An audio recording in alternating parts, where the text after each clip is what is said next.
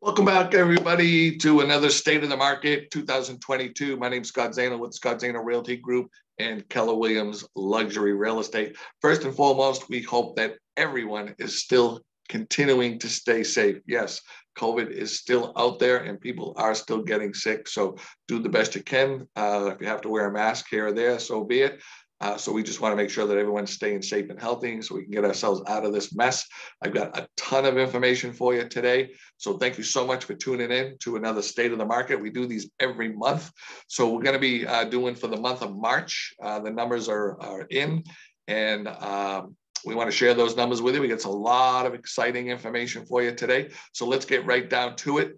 And let me just share my screen here with you. So we normally talk about the four quadrants, right? We talk about active listings, days on market, closed listings, and the months of supply, right? So the first one here that we're going to be talking about here is the average or median sale price. And we like to go 3 months back. So the end of March, we were at 582,000 as the average sale price here in Barnstable County. So all these numbers that we're going to be going over for you are basically from Provincetown to Plymouth. That's, pretty much Barnstable County and the MLS that we're going to be talking about here, and all those numbers and transactions. So 582 is your median sales price. Last month in February was 595, so it dropped a little bit. And then in January, it was around 600,000. So based on this graph, the median sales price has dropped from 600 back in January to 595 down to about 582. So prices might be starting to plateau off a little bit, maybe drop a little bit. All right. So let's talk about our next quadrant here, which would be actual listings. So these are the amount of listings that are actually for sale. So you can see when everyone talks about low inventory. Yeah, it really is low inventory. We're down to 356 properties. But I want you to see something right here. Just back in February, we were at 330. Today, we're at 356. Now, that's 26 properties more than last month. But you see that upward right there? That is a good indication that more properties are perhaps coming on the market. All right. So maybe next month, it might be up over here, up in the 400 range. Okay. We desperately need inventory. That's the situation that we're in right now. Everybody wants to capitalize on the low interest rates, which we're going to talk about, but there's just not enough inventory to go around. So sellers, if you're interested in selling your property, please keep us in mind. We'll give you some information at the end on how to reach us. But that's the situation right now with low inventory, 356 units.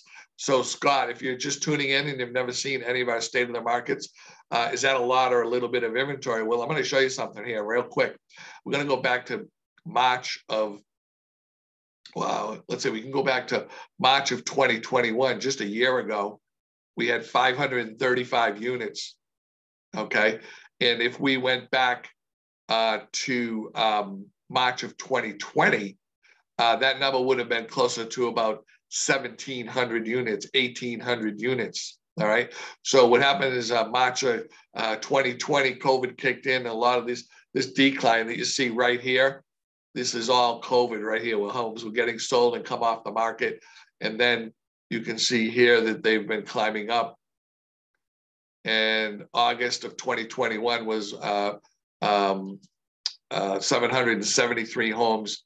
And then it's just been kind of dropping off month after month. And we're down over here to 356 properties. Let's take a look at sold or closed listings, closed sales. So last month, 296 closed, which was a rebound from 227 in February. Again, that's just lack of inventory.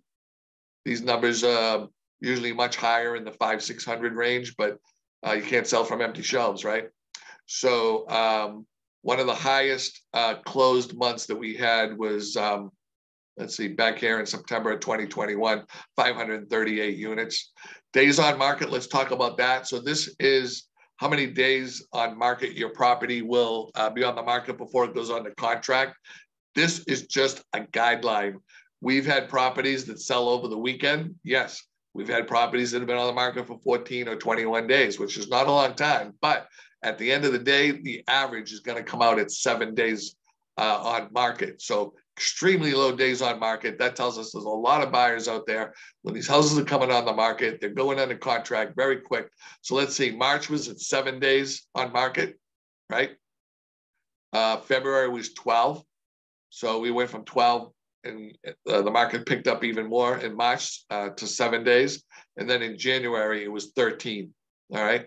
A typical days on market, might be back here, even back before this in February 2020, the average days on market was 45, 50 days on market, which was a normal market. And then you can see just houses are just getting picked up very quickly here. And the average days on market that we're sitting at is 7. I don't know how much lower we can go on the days on market. The houses are just getting sold at a very, very rapid rate. So let's talk about months of supply. So months of supply tells us what kind of market that we're in. So typically, 6 months or more of inventory, that's going to be a buyer's market. Say 4 to 5 months, it might be like a neutral market. And then under 4 months of inventory is going to put you at a seller's market. So we're sitting at less than 1 month of inventory here in March. So it's definitely, that's right, a seller's market. So let's see, March was less than a month. February, again, about less than a month. And January. So the last 3 months, it's showing us that months of supply have been less than a month. And it continues to be a seller's market. So back here, you can look back and see, it's been a seller's market for almost a couple of years now. You can see 1.5, 1.3, 1.2. The goal is to get more inventory into our database so the buyers have more inventory to pick from. But when you're sitting here at less than 4 months of inventory for almost 2 years, and now we're sitting at less than a month of inventory, it's just telling you one thing. The market is very, very hot right now, and there's a lot of buyers out there picking up these houses at a very quick rate. So you're sitting at less than a month here. So you got a little blip here going, went from 0.8 to 0.9. Maybe next month in April, maybe it'll be a month and a half of months of supply. It's still going to be a seller's market. I personally see it as a seller's market for the whole end of this year.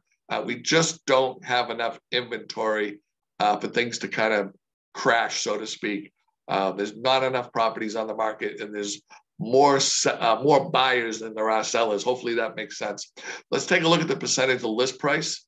So this here tells us, so percentage of list is percentage of list to sales price. So if you list your house for $100, typically before COVID, the average agent would bring maybe $97 or $98 towards that $100 sale, right? Because there actually was some negotiating going on back then. Today, if you list your house for $100, based on these stats, they're telling us that you should get $100. Okay, you should get 100.4% of what you're asking for. Now, when you go back to February, that was 100%. So the sellers actually got more money in March than they did in February based on their percentage of list to sales price. All right. And then in January, it sat at 100. So January was 100, February was 100, March went up to 100.4. Here's where the craziness was happening more back in June. You see this here?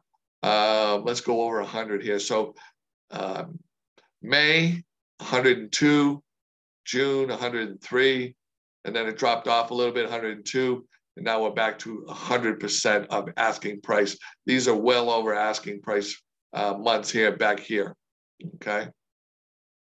And so that takes care of those quadrants there. What I want to do next is I want to get into some of my slides. I get some dynamite slides here for you. I'm going to get into right here. And what I want to do is get you right here. So we're going to talk about the impact of the rising mortgage rates on the housing market. Everyone knows that the rates have gone up and they are going to probably continue to go up a little bit more, and maybe not as quick or as fast as they have recently, but the professionals out there and everyone that we listen to and the economists and all the real estate gurus, they're all predicting that interest rates are going to continue to go up a little bit more by the end of the year. So let's take a look at that and see what's happening. So impact of rising mortgage rates on the housing market. This is what's happening. So this is from January of 22. So this is just, 3 months ago. So a 30-year fixed rate, right, was 3.22. And you see how these rates went up every little bit, an eighth, a half, a quarter, a half, okay? Now here we are today at 4.67. Just 3 months ago, it was 3.2, so that's almost a point and a half. They weren't predicting interest rates to be until 4% until the end of the year, okay? We're already well past the 4% rate. So my philosophy is, why wait? Don't pay more if you have to. Jump in, get a piece of property that you like and that you want to feel proud to own. Don't just buy anything, but also try to get in now before the rates go even higher. Because what's going to happen is it's going to price a lot of people out of the market. So the rule of thumb is, right, we've heard this before and we've talked about it, every time the interest rate goes up 1%, your buying power goes down 10%. So for instance, this guy over here back in January at 3.22, let's say that guy was looking at a $500,000 house, right? At 3.22. Well, when it got to 4.22, which is somewhere right in here, okay, he's no longer going to be able to buy a $500,000 house. He's now looking at a $450,000 house, or she. Okay, so the more those interest rates go up, the less your buying power goes down. That makes sense, right? So let's take a look at this next slide here. Mortgage rates are likely to continue to move higher throughout the balance of 22, although the pace of rate increases is likely to moderate. Much of the increase in rates in early 2022 is in anticipation of what will happen later this year, especially with the Federal Reserve interest rate policy. All right. I'm going to go to number 11. So history suggests that when interest rates rise, there is an initial bump in home prices as many move quickly to buy a home before the rates increase further. But after that period, home prices slow down. Freddie Mac analysis shows that a 1% increase in mortgage rates results in home price appreciation that is 4% points lower. For instance, a 1% increase in mortgage rates would change home price growth from 11 to 7. So right now they're predicting a 9% increase in home prices. So what they're saying here is if the interest rate goes up another point, it's going to decrease, the price of homes will come down 4%. So that 9 will go to, say, the 5% increase versus the 9 that they're projecting. Typically, before COVID, in real estate, your house usually went up about 3 to 4% a year. Okay, they're predicting the 9, but then with the higher interest rate, they're predicting maybe it'll only go up around 5% this year, which is still higher than normal. All right. Let's take a look at number 12.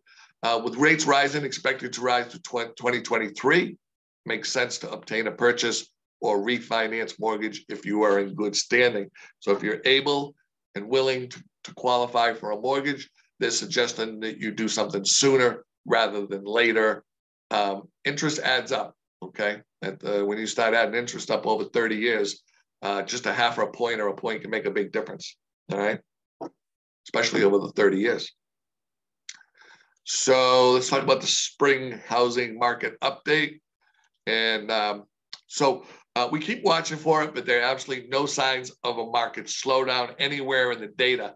I haven't seen anything that says that there's going to be a slowdown. People are talking about it, but I don't see the data to back it up. Today, we're here to talk about it and show you what the data is saying out there so that you can make an educated decision, right? So our job as real estate agents is to make it a win-win for everybody. And our job is to educate all of our buyers and sellers so that we're the smartest people at the closing table, okay? Smart decisions go a long way in real estate, all right? So here we go.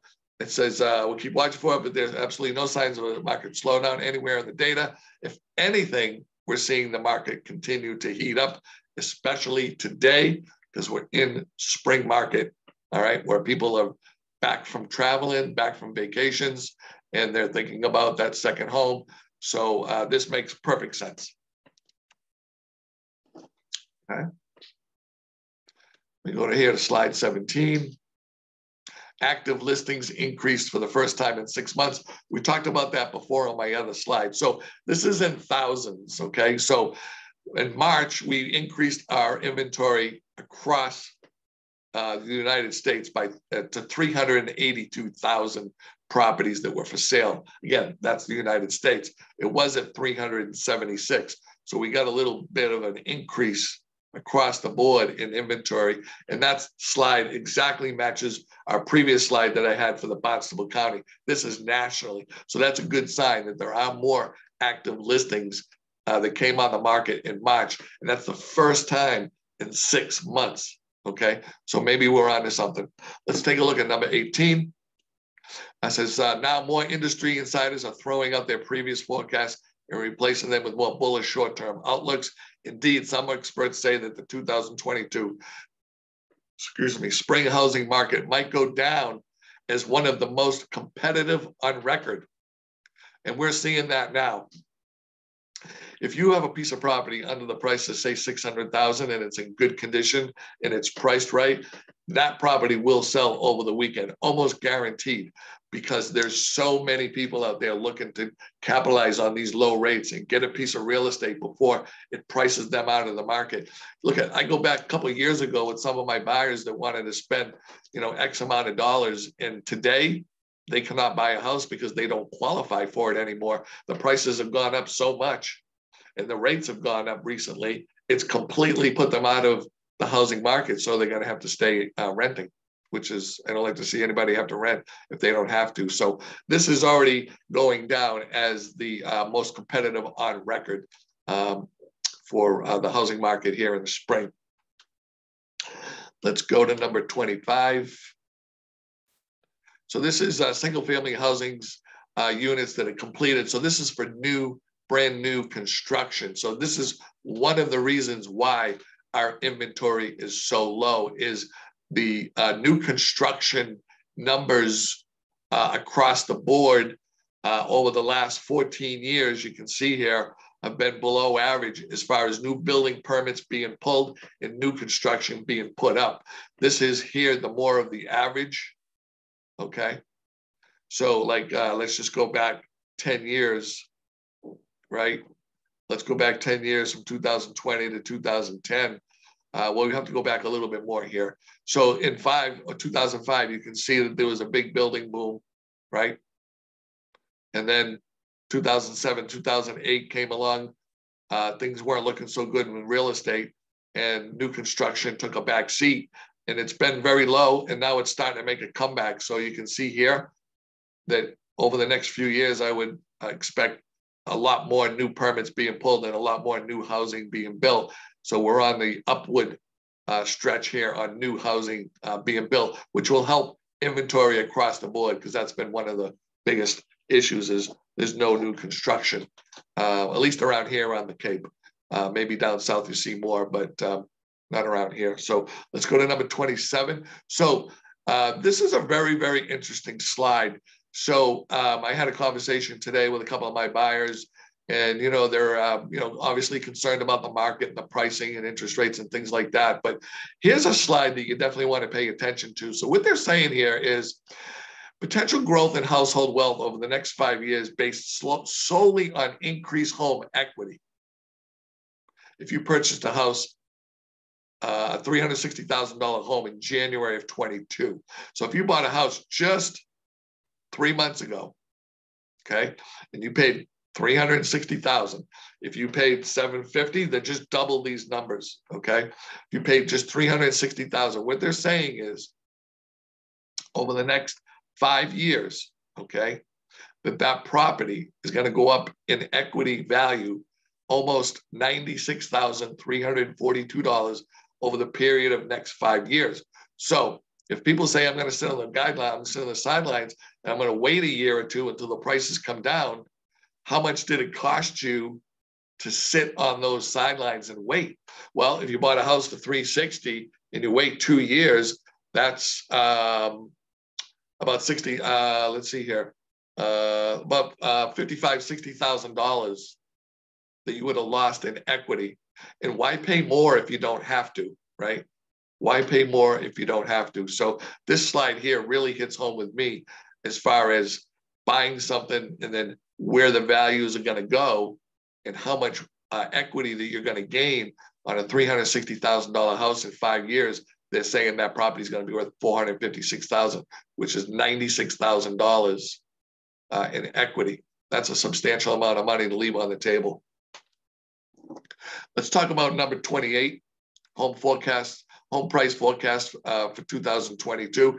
Typically, pre-COVID, like I said, most home prices went up 3 to 4%. Okay, so last year we saw about a 20% increase. So here's some of the different forecasts for some of the players out there and what they're predicting. So CoreLogic is 9.6% increase in sales price. HPES 9%, Fannie Mae 7.6, MBA 6.6. Freddie Mac is predicting 6.6 in home price growth over 2022. NAR is at 5.1, and Zelman is at 3%. So what I've been reading is it's going to be closer to here, 9%. And if those interest rates continue to climb another point, that 9% could drop down to maybe around 4 or 5%. But the average is going to be around 6.7. So based on these numbers here, if you were to buy a piece of property this year, on average, it's got to go up 6.7. The normal is 3 to 4. Okay. Let's take a look at number 36. So this is the home sales. This just shows you nationally how many days on market houses are selling for. We did our days on market here in the Plymouth County, Barnstable County, and it was only 7 days on market.